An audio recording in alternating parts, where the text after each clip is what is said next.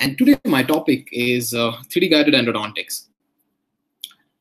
Before I start, this is the country where I belong to. It's a beautiful country, amazing. After this pandemic is over, do spare some time and visit us over here. As we know, whether it's field of automobile or it is even implantology, everything is changed after digital transformation. And the same thing is happening to endodontics.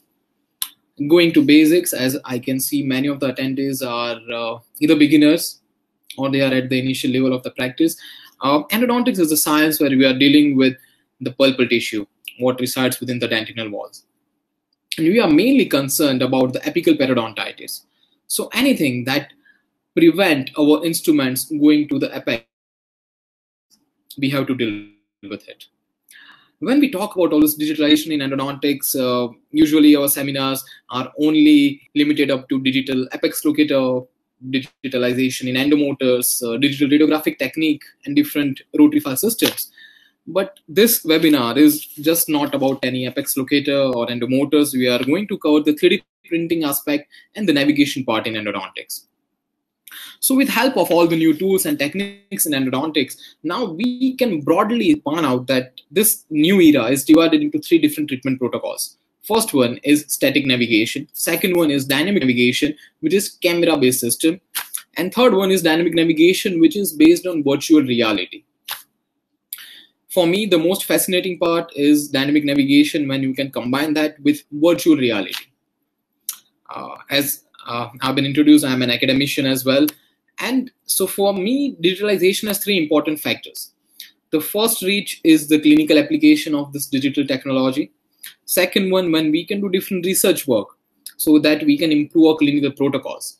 And third one is the educational aspect. In preclinic area or in the post-graduation, when students are still learning their initial cases of root canal, how can we make their life easier with help of this digital technology? So let's start with the first one, and that is virtual reality in endodontics. Just imagine when you are sitting in your preclinical area and the first tooth that you are going to do your access opening, and you can actually enlarge the tooth size. You can actually evaluate the root canal anatomy out of the oral cavity. Amazing technology. At the same time, it also allows you to orient your micromotor or aerotor handpiece parallel to the long axis of the tooth. So when actually you start drilling, you know in which area you are going. So that leads us to minimal invasive endodontics. You can actually preserve that pericervical dentine in adjacent area. Even while you are doing shaping, and just imagine how precise your shaping can be, or your instrument separation when you are dealing with it. Virtual reality is going to be the future. It's just a matter of time that when this technology comes in hands of clinician. At the same time, when we are talking about publication part, so within last 4 years, when you compare the articles of static and dynamic navigation and endodontics, graph goes completely high. And when you go through any article of 3D printing, 3 common words that you will find: rapidity, specificity, and accuracy. Whenever we try to combine technology with endodontics, we are looking at accurate, predictable, specific, and rapid outcome of the treatment. This evolution in digital dentistry started with evolution of CBCT. Along with that, intraoral scanners, 3D printing, and CAD/CAM technology has played very vital role. So in 2015, when I started my journey in guided endodontics, my first step was static guidance. Static guidance is 3D printed guide. And right now in 2020, I'm working with dynamic navigation, that is Navident. You can see in the bottom of your desktop. Now, the concept of this guided technology has evolved in dentistry from implantology. Actually, this entire concept started with the most important vital organ of the body, and that is human brain. When neurologists were working with navigation, they were doing precise surgeries, and for that they had developed the concept of navigation, where they could localize their instrument. So from that neurology, the concept of navigation came to implantology. In implantology, the concept these days is prosthetic-driven implantology. And from that in endodontics, now we are doing 3D guided endodontics. In implantology, we always say that if you are going free head surgery, there is always a chance of trial and error. But in guided surgery, surgery, your drill will follow single plant trajectory. So in endodontics, when we are dealing with calcified canals, we try to use the same protocol where we have to establish a single plant trajectory and we just follow it. For the beginners, these are the steps how to start with the treatment. First one, obtaining surface scan or impression of the patient. If you're having any intraoral scanner, you can directly scan intraorally, or you can have rubber-based impression, and then with help of extraoral scanner, you can form one STL file. Step 2, getting CBCT of the patient. CBCT is very important. Without CBCT, we cannot imagine 3D guided endodontics. It is entirely based on this DICOM data or the DICOM file. Once you have your STL file and DICOM file, now you need a software. That software will help you to superimpose this DICOM data and STL file. How to do that? I'll explain you later. So first step, STL file, second DICOM, third one, superimposition.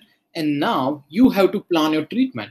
If you are going for implantology, try to orient your implant. If you are going for root canal, try to locate the canal.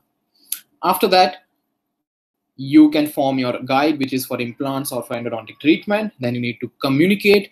If it is a third-party software, you need to communicate with the clinician. If you're doing it for yourself, just go through entire planning once again, and then go for 3D printing and actually delivery of the implant.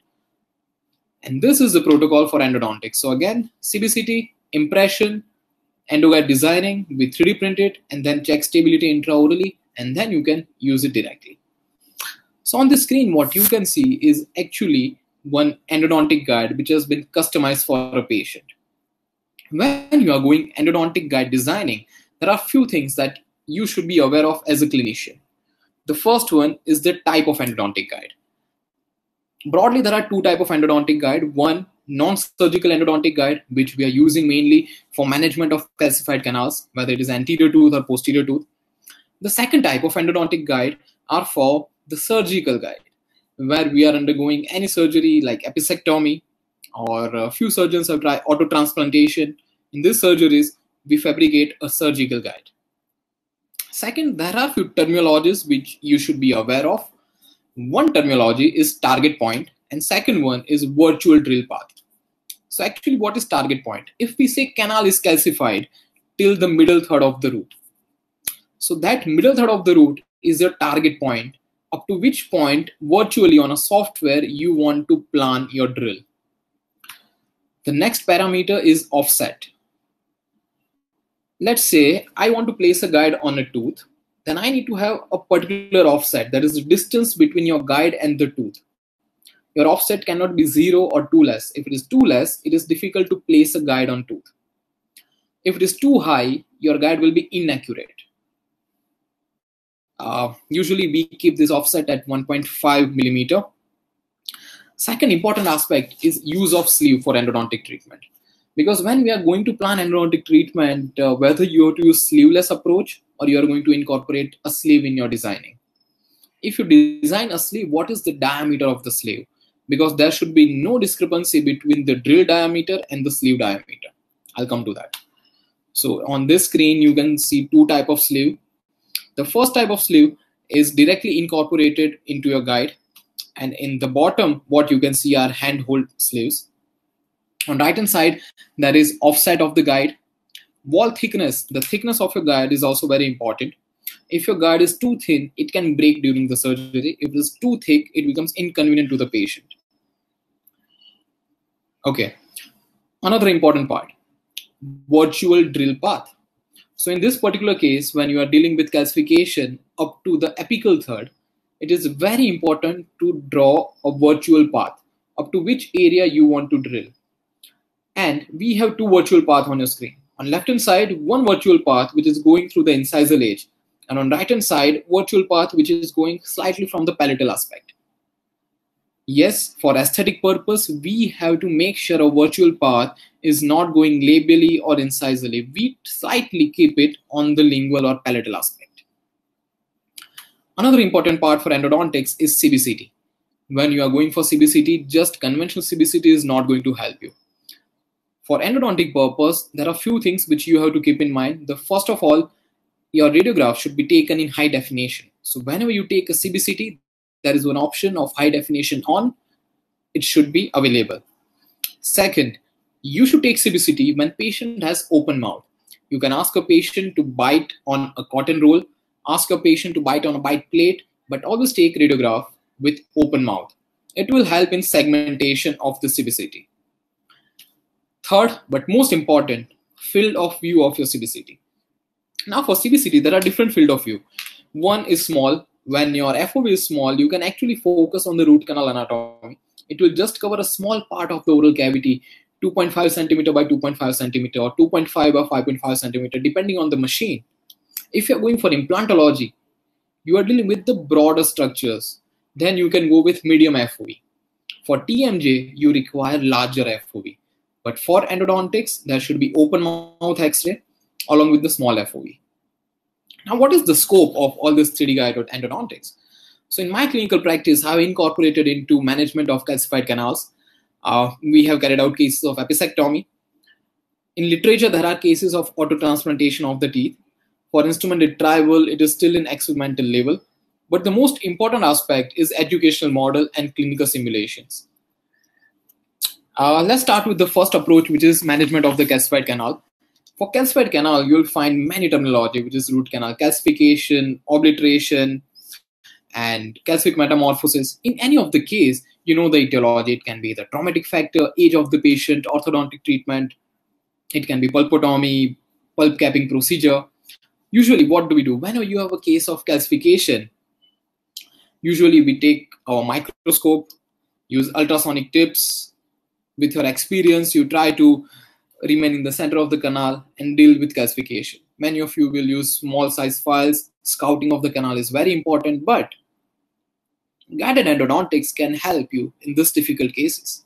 Now, what is the difficulty level with this calcification? If your canal is calcified, let me say, there is a chance of perforation.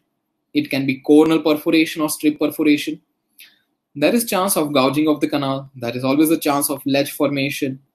So many errors that can happen with calcification. So why do you want to take the chance of ended up into trouble? When you know this difficult case, take a CBCT, plan your case in advance, and now we can take a guided approach. Now, many clinicians always ask, why to go for guided approach? Can't we just stick to the conventional things? Now you only tell me, how many of you are still using Nokia 3310 or any old Nokia devices? Very few of you might be using it, right? Or maybe none of you, because iPhone, Samsung, Androids, they have taken over the technology to the next level. So when you have better technology, why to use the conventional one, right? And that's what happened with the Nokia. The CEO always said that we didn't do anything wrong, but somehow we lost. That might happen to you because conventional approach is good, but when you have technology, you should use it to minimize the chances of error. So what do we do? First thing, we use long neck drills. Second, a case of calcific metamorphosis where we can't see entire canal on the radiograph, first go for CBCT. This is open mouth CBCT. If you have a closer look, you will see distance between maxillary and mandibular molars. Second, you have to decide the target point and virtual drill path. After deciding that, start drilling through it. And after drilling, we could easily scout the canal. The canal was scouted at the junction of the middle third and apical third. Another important aspect, taking multiple radiographs at the chair side. When you are going with 3D guided endodontics, there is always a chance of error. If your guide is not stable, your work might go into some other direction. You might end up drilling in different directions. So better to take multiple radiographs and make sure you are in the center of the canal. Now, another important aspect is how to localize a canal on CBCT. How can you localize canal on CBCT? The first thing, when you start with CBCT, always try to have a view in the multiple section. It can be axial view or the coronal view. And this view, you can try to have multiple directions. There is one law of centrality where we always try to locate canal in the center of the tooth. At the same time, on radiograph, your root canal will always be seen as a black radiolucent line. So just see whether you are finding it in the middle third, apical third, or it is not present at all. In either of case, you will remain in the center. Once you have your virtual drill path established in the center of the tooth, now you can take support from the adjacent teeth. Now we have our virtual path in position. After doing that, we will start superimposition of our STL file. So when you are superimposing your STL file, it is important to match landmarks on the hard tissue and the soft tissue. You can double check that whether the soft tissue superimposition is proper or it is incorrect, because if it goes incorrect, it can lead to inaccurate drilling during your procedure. After doing that, now we have everything in place. We can convert this file for 3D printing, and that will lead us to a 3D guide.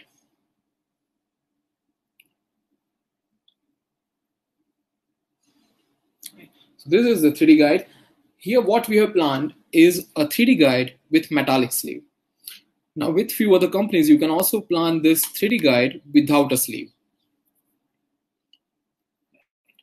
Now, if you are having a metallic sleeve, it's important that how you incorporate this metallic sleeve into the surgical template. So this is from the Seco company. In this particular thing, you can drill and make a space for your sleeve. And then with help of handhold instrument, you can directly press the sleeve into the guide. Next one is, sorry, I think there is some technical error with the videos. I'll try to keep it short. Second, with the calcified canals, there are two things. First one, target point, and second, virtual drill path. So in this particular image, what you can see, the red arrow, it is showing you the target point. The target point is in the apical third. Now we are making a virtual path. After making virtual path, this is the design of the guide. After superimposition, the most important part. Okay, someone has asked me in a message how to superimpose STL file on DICOM file. To superimpose DICOM file and STL file, we need to select different 3 to 6 points on CBCT and on the STL file. In this particular case, if you pay close attention, we have 3 different color balls.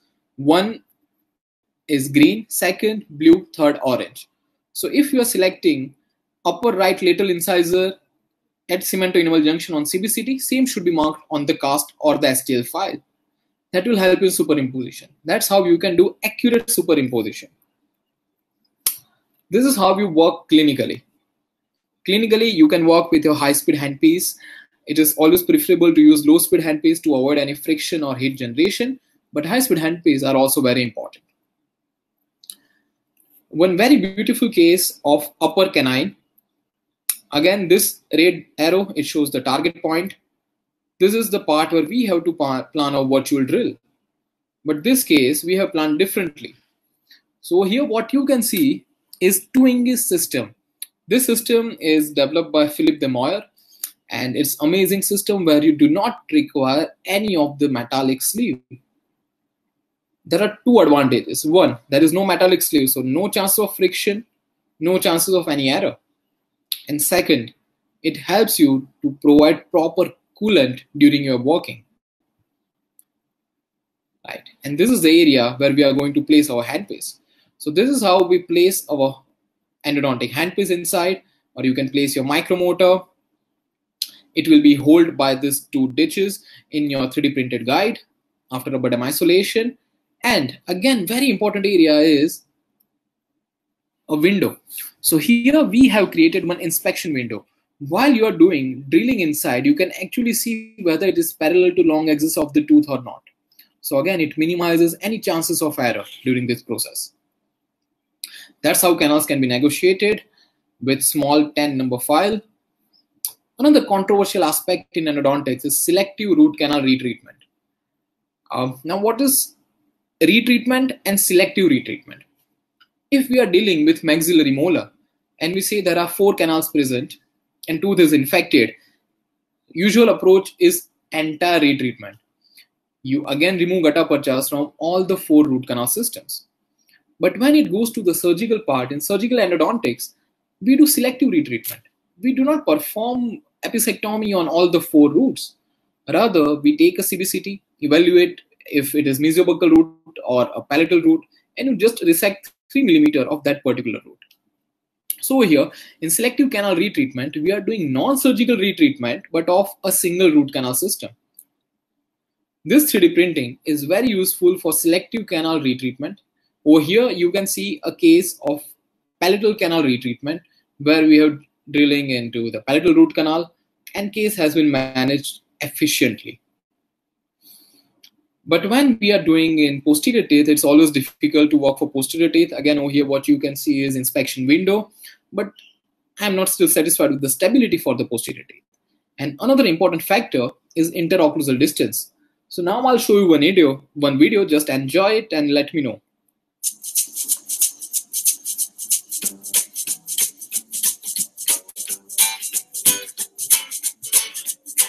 Look carefully, there are a few mistakes which have been made in the first time.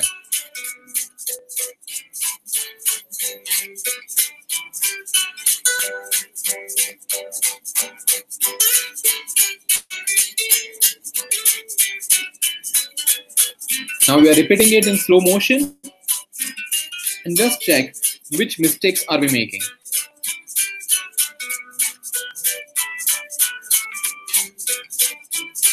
Is the guide stable properly?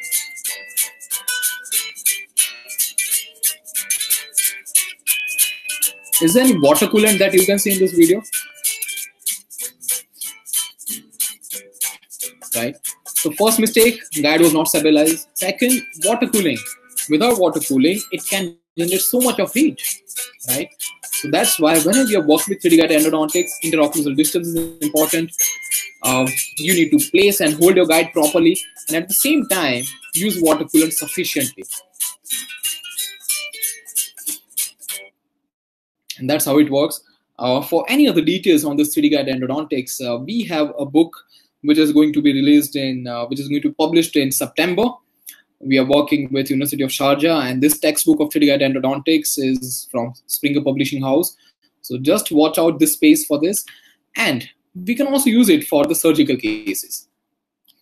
Surgical endodontics, what do we do in surgical endodontics? We try to remove 3 mm of the apical part of the root. So it is very important to take impression in such a way that entire vestibule has been covered. So on your screen, you will see two different photographs. One side, vestibule is not covered. And on second side, you can see proper impression where vestibule is covered.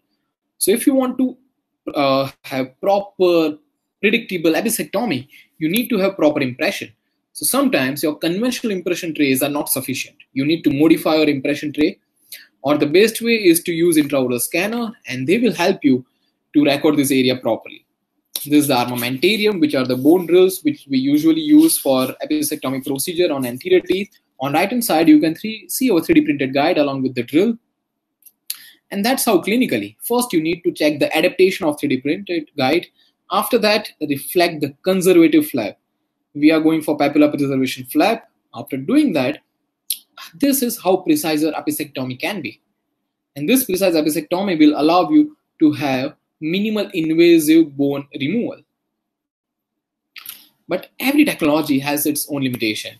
So when we are talking about 3D printing, the guides has its own limitation. The first one, in lack of interocclusal distance, you cannot use it. If you're working on a molar or premolar and interocclusal distance is less, this tool is of no use.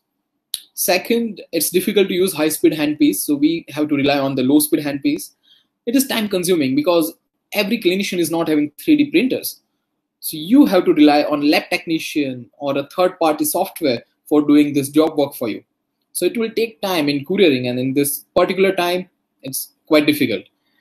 Fourth one, it is expensive, because if you're dealing with two different canals, let's say it is a premolar and you have buccal and palatal, both canals are calcified, then you need to have two different surgical guide for that. You cannot just drill through both the canals through a single guide. So it is expensive. And third one, it does not allow any change in the treatment plan. So to overcome that, now we have another technology which is called dynamic navigation. So what is dynamic navigation? Dynamic navigation is a promising technology.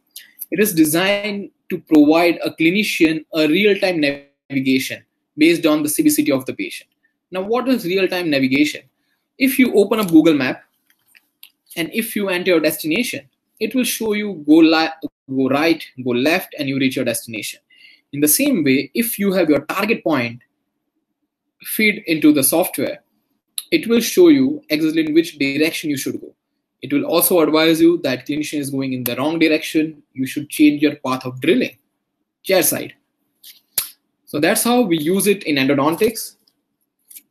On this screen, the yellow line is the virtual drill path, and green is actual drilling with the burr in real time. So now when we are drilling, you will see our green line is moving on the yellow line. This is an evidence system where it will also show you to which depth you are going and which direction you have to stop. Amazing technology. So what is the advantage of this technique? First, you do not require any long drill neck burrs. You can work with your regular armamentarium. Second, we can use high-speed handpiece, high-speed drills. There is no need of 3D printing. Multiple drill path can be planned out. And it allows treatment changes to be made at the time of surgery. So if you feel that you need to change your virtual drill path, you can do it actually chair side. If you're doing implants and you feel that the bone consistency is not good, you can change your direction. But again, every technology has its own limitation. And for this technology, it is quite expensive. So we need to wait till this technology becomes available for everyone. It is flexible technology, predictable, safe. It provides proper irrigation. Completely predictable treatments can be done with it. So the actual step during Navident is calibration, tracing, and registration. As time is pressing, I'll show you quickly the video of this entire procedure. So this technology is trace and place. First, we are doing planning on the software, then we'll do the tracing part, and then we will place our instrument inside the tooth. So first step, CBCT data. Second step, STL file. And now we are going for superimposition of the STL data and DICOM file. And how to do that? You need to select 3 to 6 different points, as I explained earlier. And here you can see they are superimposed very nicely. Now we can start with the tracing. So what is tracing? When you have system in front of you, it has 2 different cameras, and those cameras need to trace. So they will check in which direction your instrument, your hand is moving. So for that, for maxillary, this is a tracker. So before you start your surgery, your patient should be wearing this gadget. For mandible, there is one intraoral tracker which can be placed with help of your glass enamel cement or light cure composite. You can easily attach on the tooth.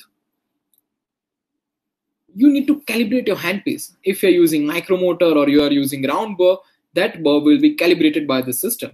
And after doing calibration, now we are doing for tracing. So now pay close attention. While you're doing tracing, it will record different 100 points on the tooth surface. After doing this tracing procedure, now you can actually go for implant placement, root canal treatment, or bone trephination. Any of the treatment can be carried out if you have done your tracing perfectly. On your screen, what you can see right now is placement of zygomatic implant. Why am I showing zygomatic implant in 3D guided endodontics? Just to make you realize, if you can place 34 millimeter long zygomatic implant precisely, you can certainly drill 10 millimeter or 20 millimeter long calcified canal inside the tooth. This is again a workflow for you where you can scan the patient, immediately do planning, then you do tracing part, and then comes your drilling part. We'll have a video of maxillary central incisor, how this dynamic navigation actually works. When we are having a calcified canal, first thing we take a 2-dimensional X-ray. We feel canal is calcified, we go for CBCT scan. After taking CBCT scan, again we need to have a virtual drill path. After establishing your virtual drill path, we attach jaw tracker on the patient. After securing it in place, now there is rule of isolation. So we'll apply our rubber dam isolation. And after rubber dam isolation, you can easily drill through this calcified canal, and canal can be negotiated. Again, you need to take multiple radiograph. If you feel you're going slightly left or right, your planning is not proper, you can change it in the system itself. The same thing can be planned for the molar. Usually, it is highly successful even in the upper second molars. Right. Again, this video, now I think you'll be able to appreciate the drill which is moving inside the tooth. So this is what real-time navigation is. While we are working, our ergonomics is again very important. So clinicians are supposed to place this system in front of them. So while you're walking, actually you need to see in the computer screen, right? You're not watching intraorally. If any of you have used microscope, you'll know what I'm talking about. When you work with microscope, your ergonomic is in position, your back is straight, you're looking in the scope and not you're bending inside. In the same way, while you're working, you're looking at the computer screen and you're not looking inside. It's a learning curve which comes after doing at least 10 to 15 patients or model work. And over here, what you can see are the stereoscopic camera of the system. This is the first implant of our state. I live in the state of Gujarat, and the first dynamic implant which was placed. We have again cases of calcified canals done with this system, but I am not showing you because they are still under publication, and before they are published, it's unethical to place it on the public platform. But again, talking from the scientific point of view, how can we compare the static guidance and dynamic guidance? So there are 3 points. First one, deviation at the entry point. Second one, apical deviation. And third one, angular deviation. So when we have compared freehand surgery with the static guided surgery and dynamic guided surgery, it has been stated that the static guided surgery and dynamic guided surgery, there is some deviation in the entry point. But both works precisely better than freehand surgery. So it's always good to use any of the mean. You can use static guidance or dynamic guidance, but it's always better than using the freehand surgery. Another important part is the angular deviation. In endodontics, it is very important at which angle are we going inside. In implants, if you are going with 9-degree or 10-degree angle, probably you can manage during prosthetic rehabilitation. But in endodontics, if you are making any error in angle of the drilling, you might perforate. So it is 3 times better than freehand surgery, whether it is static guidance or dynamic guidance. This is me. We have lectured for this at multiple universities and colleges. One of the European friend, Dr. Alfredo. Now the educational part. You will find many 3D printed teeth available in the market. We use 3D printed teeth for students these days in post-graduation. They are using many of the studies on them. And you can also have 3D printed model for undergraduate student. If you want to explain external resorption, invasive cervical resorption, not only students, sometimes in clinic as well, it will help your patient to understand their existing situation. But one thing that we always have to be careful about while using this technology is do not abuse radiographs. CBCT has to be taken as and only they are indicated. We always believe in the law of Alara. We have to keep radiation as low as possible. Just for every case, you cannot go for CBCT. So just go through these articles.